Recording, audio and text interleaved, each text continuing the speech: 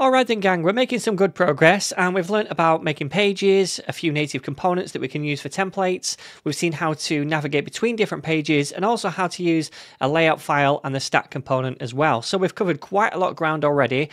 In this lesson, I want to introduce you to the concept of having a light and a dark theme for the application, which kicks in based on your device settings. So for example, on an iPhone, you can manually set the device to either a light or dark theme. And then inside this React Native app that we're building, we can access that setting to determine a user's preference and then use it to show either a light or dark theme for the application too. Now, if you take a look inside the app.json file, you can actually see an option called User Interface Style, where we can override the device setting for the sake of developing and testing the application. So right now it's set to light, but we could change this to be dark, and then we'd be able to access that value within the app and conditionally style things differently. Now, if we changed the value right now and previewed the app, then nothing would change in the app because we're not actually using that value anywhere, so visually everything's still the same. But that's what we're going to do now by using a special hook that React Native gives to us called useColorScheme. So let's go back to the layout file and style the page headers using that hook. And we're going to use the hook inside the component above where we return the template by saying const, and I'm going to call this color scheme, and we set that equal to use color scheme. And if you click on the option right here which pops up, then it should import that hook for you from React Native. Okay, so this hook should return either light or dark, and in some occasions it could also return a null value, but generally speaking it should either be the string light or dark. Now I'm actually just going to log this value to the console right now inside this layout so that we can see what the value currently is. And when we do that and open up the terminal, I'm going to see that the current value is light.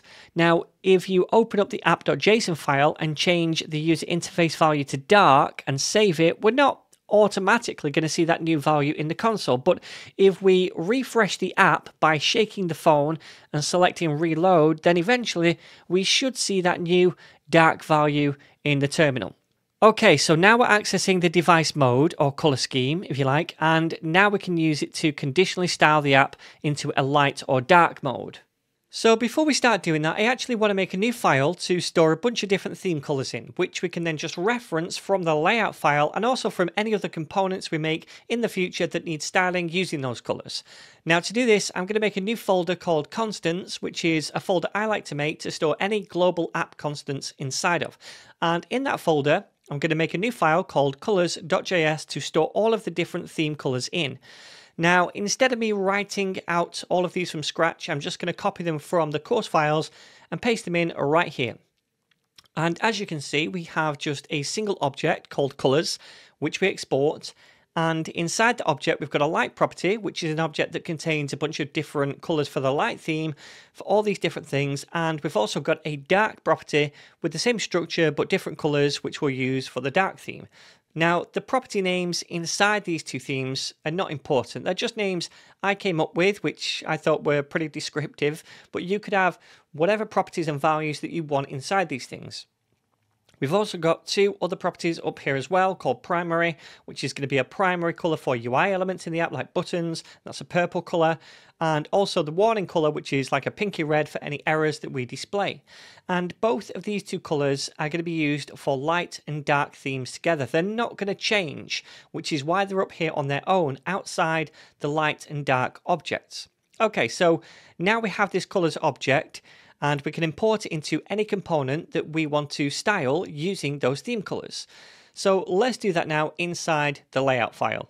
Okay, so let me first of all paste in the colors import up here so we can use it, and that comes from one level up, which is why we have the double dots, then into the constants folder and then colors. And now I want to select the current theme from the colors object down here by saying const theme is equal to colors, which we just imported, then square brackets, and then the value of the color scheme. So remember, that should be either light or dark, right? If it's light, then we're selecting the light property from the colors object, which contains all the light colors. And if it's dark, we're selecting that dark property from the colors object, and that contains all the dark colors. Now, like I said before, this value could also be null. So in that case, we could use the nullish coalescing operator, which is a double question mark, to provide a fallback default scheme, which we'll say is just colors.light. And that means if for whatever reason we can't access the device scheme and this hook returns null, then we'll use the colors in the light theme as a fallback. Okay, so now this theme constant will reference either the light or the dark property on the colors object. And so therefore on this theme value, we have access to all of those different theme color properties within the light and dark objects, like the background or the nav background or text color, icon color, and so forth. So let's try using some of those different theme color properties in the layout file. I'm going to style the header from the stack to have the background color plucked from the theme object. So the value should be theme.nav background. Also, we'll update the header tint color as well. And the value of that should be just theme.title. And that is another property we defined. Awesome. Now let's try this out. And yeah, we can see that dark background up here now. So it's using colors from the dark palette. And that's because if we open this app.json file, we have dark right here. Now, if I change this to light and save it, we are going to need to refresh the app. So let's do that. We'll reload it. But then we should see a different background color up here and a different tint color. And that's because we're now in light mode and we're using the light palette. Awesome. So that's going to apply to every page that has that navbar thing at the top. So if we go to these other pages, yep, we can see it still works. If I change this back to dark, just to make sure it works for the other pages as well, let me refresh this again. And then if we go to about, yeah, that works. And if we go to contact, yeah. So it's applying now across the whole kind of spectrum. All right, so now what you could do if you wanted to is you could go to different pages and style them the same way. So let me close a few of these down. What I'm going to do is go to the about page over here and do something similar to style these for light and dark. So if we go to the layout, what I'm going to do is copy this import because we're going to need this, and I'll paste it over here. And then we're also going to need the use color scheme thing, but we'll import that manually in a second. I'm going to copy these two things so we can access the color scheme like so. And then up here, we need to import the use color scheme hook.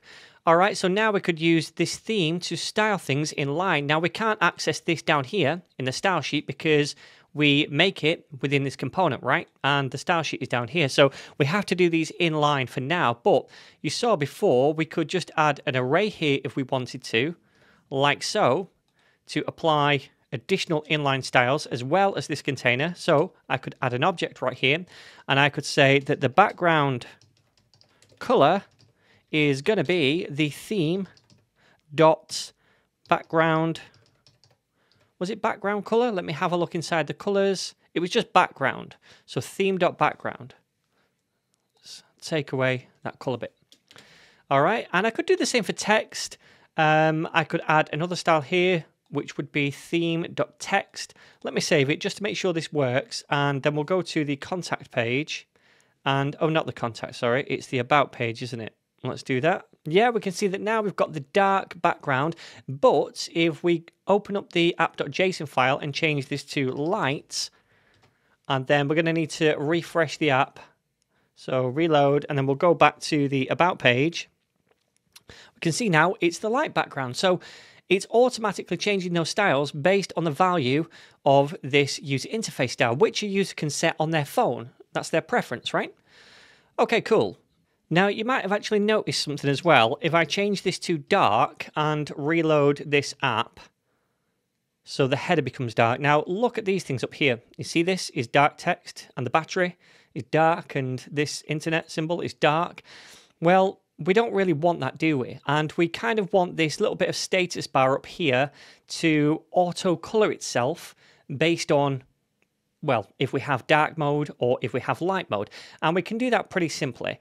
All we have to do is come to the layout, and I'm going to wrap this thing in a fragment because we must have one root element when we return a JSX template. So let me wrap this in a fragment because I also want to, within this, add another one, which is going to be a status bar component.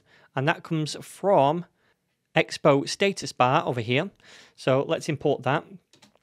And then we can just add a prop, which is called value, and we're going to set that to be auto, and then it's going to auto update over here. You can see it's gone light now, which is awesome. But then if I change to dark mode, if I come over here, sorry, if I change to light mode again, we're already in dark, and save it, and then restart the app, like so, then you can see it becomes dark on a light background. So that's nice. Okay, so we've seen how to use this use color scheme hook to grab the user's scheme setting value, and we've used that to select a color palette we can style components with. And this is really cool, but in the case of this about page, it's just looking a little bit messy, really. And if you think we'd have to do this for each and every text component or view component or other native component that we might use, then you can imagine it's going to get even messier. So what I like to do instead is make some common basic reusable themed components which conditionally apply these light and dark themes to them. And then we can just drop those into the page components where we need them, and that keeps everything much tidier and easier to manage. So once I've stopped recording, I'm going to remove all of this theme stuff from the about page, and then in the next lesson we'll make those reusable drop-in themed components instead.